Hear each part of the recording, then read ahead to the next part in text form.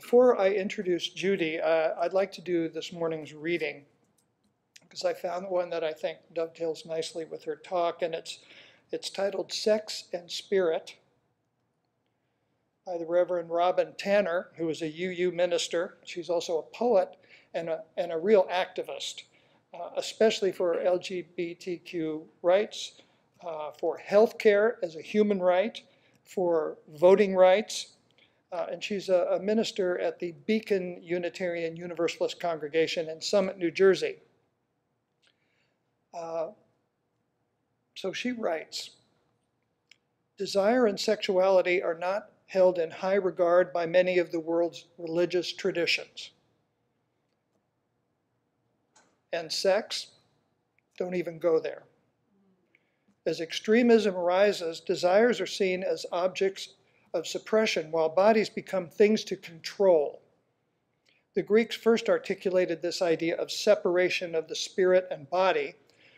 Drawing upon Greek philosophy, today's religious fundamentalism fuses disembodied theology with purist politics. Let's be clear, at the core of this body and spirit separation is a deeper distrust of humanity. It wasn't always this way. Many of the world's religions have strong mystical traditions with beautiful imagery, poetry, and teachings about the holy erotic.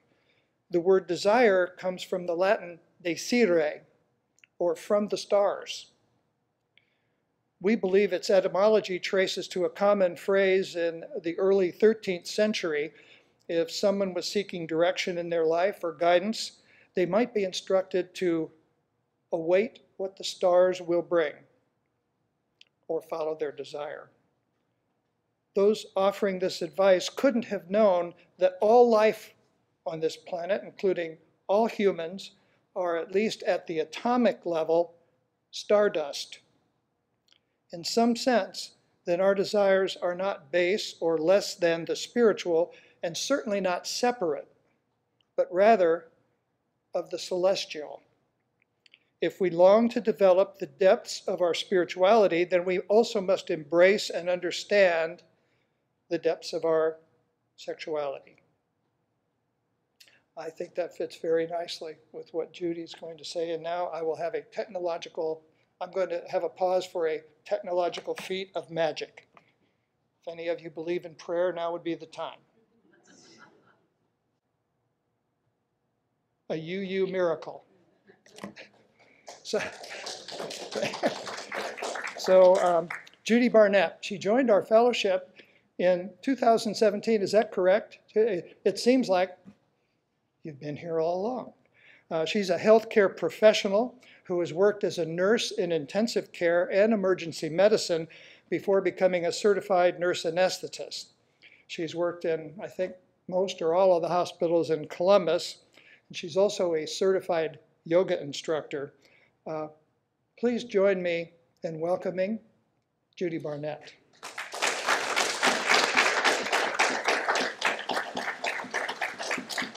Good morning. So one of the things that I realized when I joined this fellowship, I love the subject matter that we have on Sundays, the speakers. Some of my friends asked me, do you have preaching? And I said, no, it's like a TED Talk every week.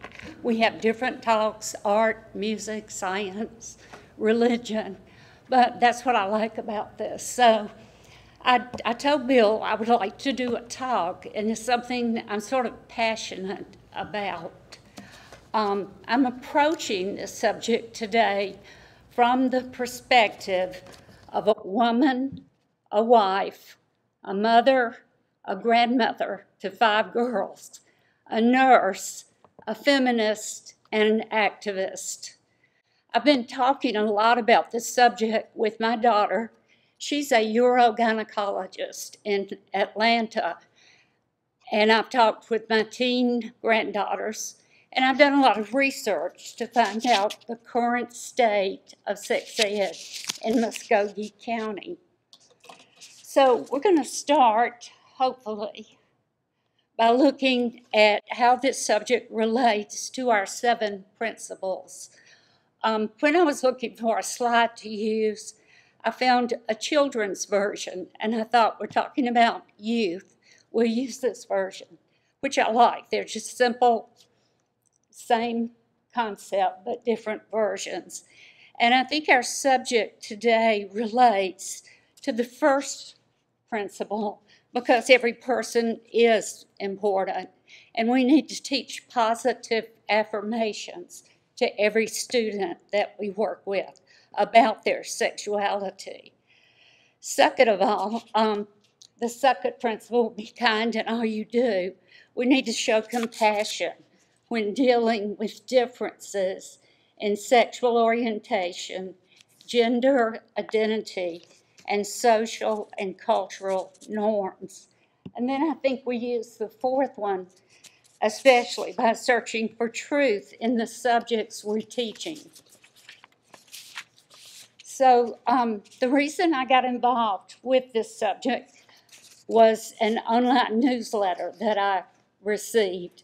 And the newsletter was called Teens Don't Always Get Their Sex Ed at School. TikTokers are stepping in. This platform is filling an educational gap, but like everything else, it has its limitations.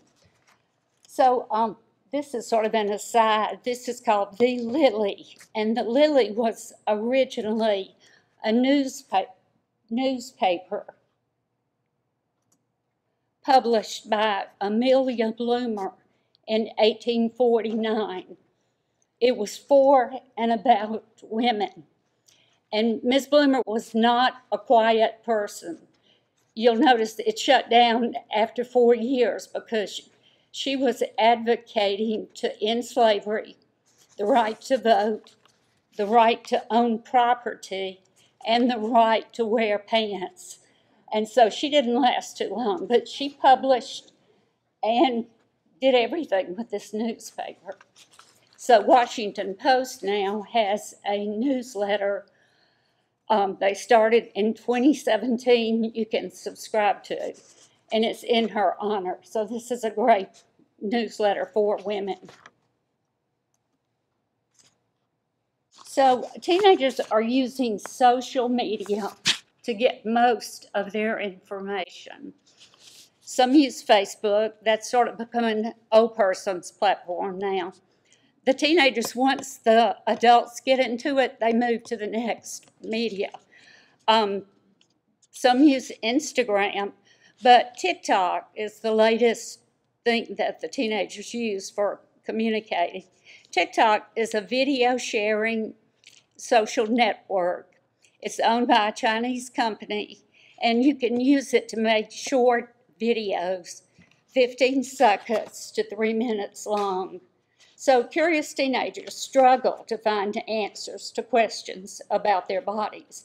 And they try to find it online, but as we know, a lot of times this information is not accurate, and anybody can put a video up on TikTok.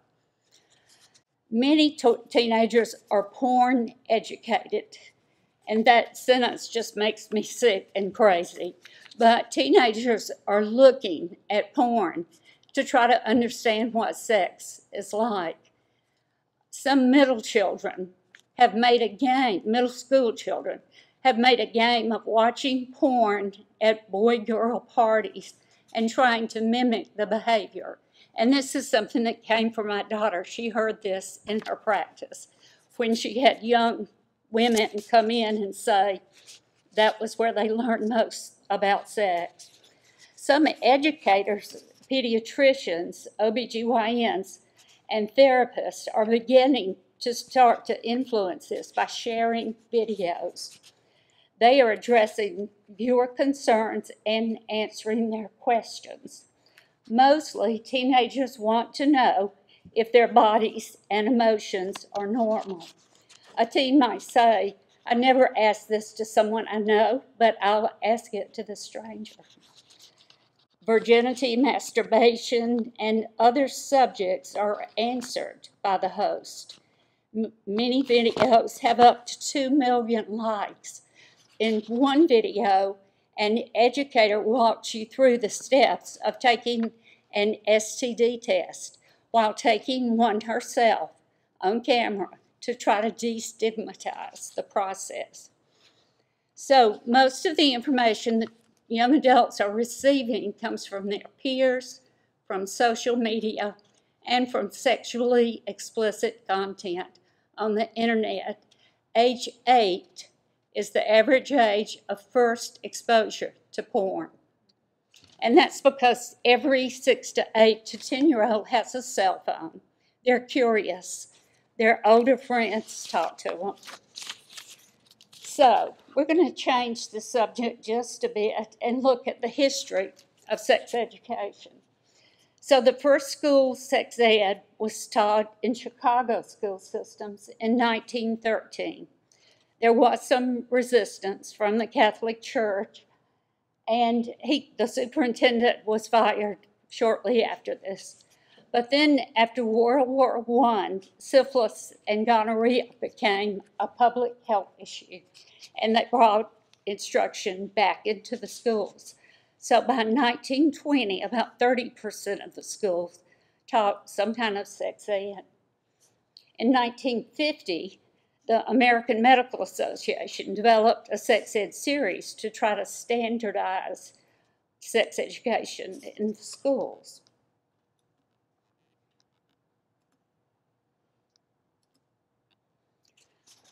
So there was some pushback in the 60s and the 70s. The sexual revolution came about, and it was challenged by the religious conservatives. They thought sex ed would lead to immoral lifestyles. But then again, another epidemic changed the way things were taught. In the 80s, AIDS and HIV changed everything again. So schools again started to try to teach protection from sexually transmitted diseases.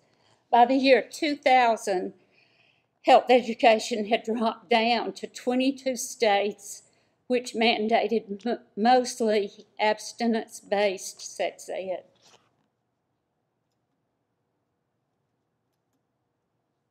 Bill, this works half the time. Okay. So now the state of sex education. There's no universal standardized mandate. Less than half the states require that sex ed be taught. President Obama shifted away from abstinence programs when he was president toward more comprehensive. But then Trump undid that, and he allocated $75 million for abstinence-only education. So there is no dedicated federal funding for teaching. This is despite the fact that polls found 89% of parents support middle school sex ed, and 98% of high school parents support sex ed. There are 3 types of curriculum that are used in this country, or probably everywhere, for sex education. Abstinence, abstinence plus, and comprehensive. The first 2 are sometimes called sexual risk avoidance programs. They teach that abstinence is the only morally sound trajectory for teenagers. The PLUS program also teaches the use of condoms for disease prevention. Comprehensive sex ed teaches that sexuality is a normal and healthy part in human life. This equips students to make their own decisions about sex from an informed perspective without invoking shame. It includes contraception, discusses sexual orientation, gender identity, relationships, and consent. There's an organization called Sexuality Information and Educational Council of the U.S., and a survey in 2020 showed most states still stressed abstinence teaching. 30 states now mandate teaching. Only 22 of those require medical accuracy. Now that just blows my mind that you can teach sex education without requiring them to be medically accurate. Fewer teens today are receiving sex ed in school than 14 years ago. Only one state requires instruction on consent, and 7 states require that LGBTQ be portrayed negatively. Georgia law really only has 2 requirements. They have to teach sex ed and AIDS prevention, and it must emphasize abstinence and healthy relationships. The good thing is that local school boards in Georgia are responsible for any further curriculum requirements, so that's a good thing. We have some local control. So a closer look at Georgia and Alabama. I just pull these 2 states because it's so close. States where education must be medically accurate, neither Georgia or Alabama requires that. States where you must cover contraception, not Georgia. States where education must stress abstinence, both Georgia and Alabama. States where education must be inclusive of sexual orientation, not Georgia and Alabama. And states where education must be negative towards sex orientation, Alabama. So we're topping almost all of those, and that's not a good thing. So this is where the church comes in the church versus TikTok. If you remember my saying that talking to my daughter had inspired me to research this more.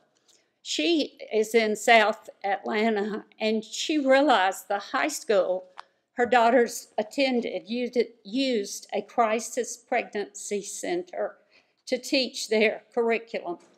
These groups were brought in by the school system. A crisis pregnancy center, you can sort of tell by the slide here, they're usually like help for if you're pregnant, need help. Most of those are fake abortion clinics. People think maybe they're going to talk with someone about abortion, but instead they're stigmatized. And anyway, a lot of the schools use these pregnancy centers to teach their school curriculum.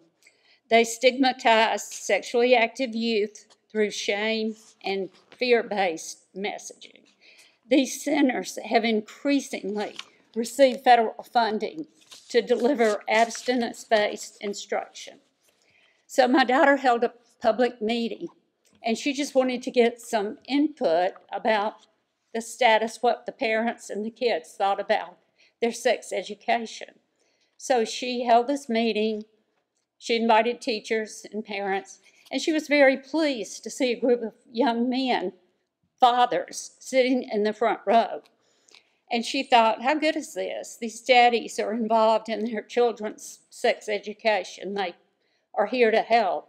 She soon realized that that group was made up of pastors from local churches who were there to intimidate her, basically. They sat right in the front row, and they were united to keep real scientific information out of the schools.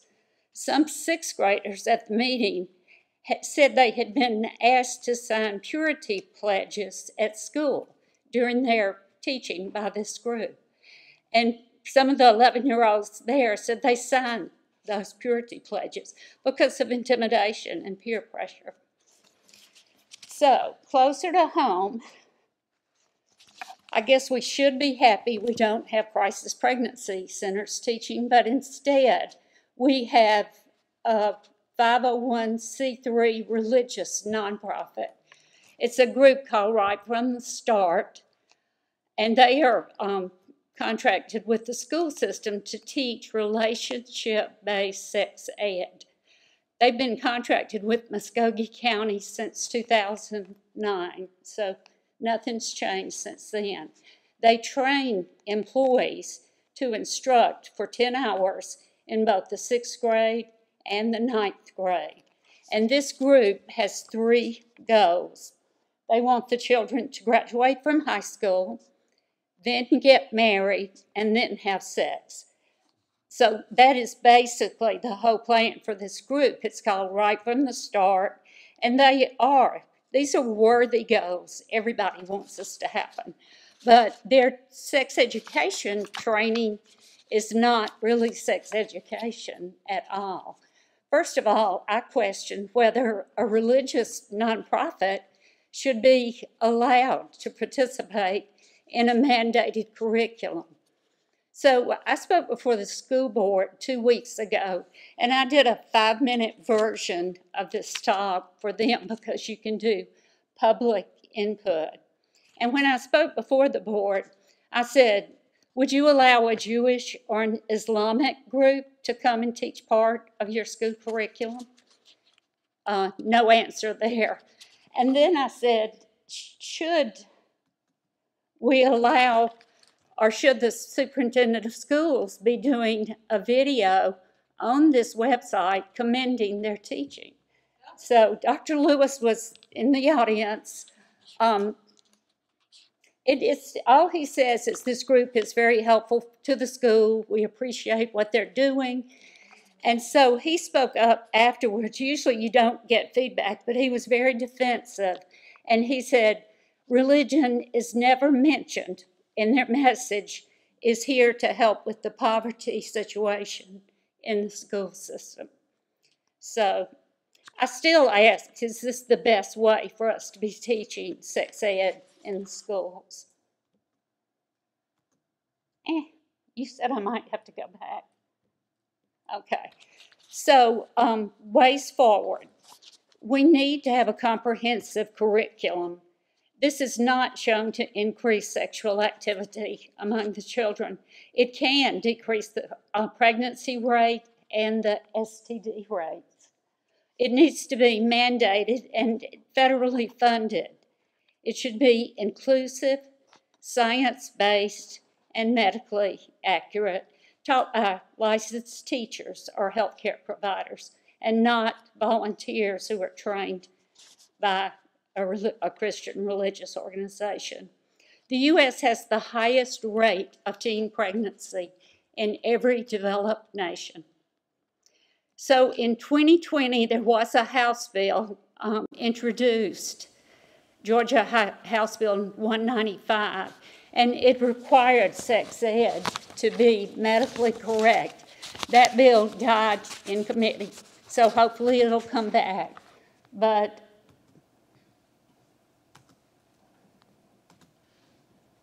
there are several ways that we can work for change in this process. First, we have to identify topics that are left out, which is many, since we're just teaching abstinence. We have to demand that it be evidence-based and medically accurate. You can do this by contacting your school board members. There are 8 members on the school board. You can call the superintendent and ask for change.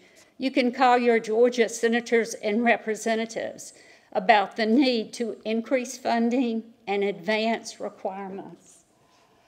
You can volunteer to be on the School Health Advisory Committee. When I was talking with the school board about this, one of the helpers said, oh, you'd be good to be on the committee which advises. And I have called and tried to get on that committee. I haven't gotten any calls back. I'm not sure they want someone as vocal as me, but we'll see. I'll keep working. We can discuss it with our teacher friends and guidance counselors in the schools. They do a lot of work behind the scene because so much is missing. A lot of kids will come to their teachers for advice or for help. And the last thing we can do is to actually vote. These local elections are important.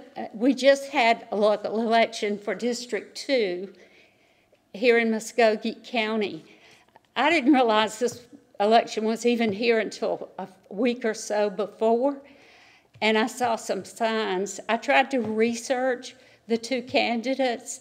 Neither one was a very good candidate. Not one of them had a platform that I could tell. Both were pretty conservative. One was an older white man. The other was a young woman who apparently had experience in some private religious schools. But to end on a positive note, I would say the school boards do have some local control, so we can speak up and hopefully get some changes made. I added something I just read about this. The best description of a good sex ed education, there's two goals: to help people get positive outcomes and to avoid negative outcomes. And in the positive side, you help people improve their self-esteem, you teach them respect for themselves and others, and you reward non-exploitive behavior. And in the negative side, negative outcome would be STDs or HIV, sexual coexertion, and unintended pregnancies. So we need to focus more on the positive side of this education and less on just being negative and telling the kids what they can't and should not do. So that's it. Afterwards, I guess we'll have some questions, hopefully, and thank y'all for letting me talk.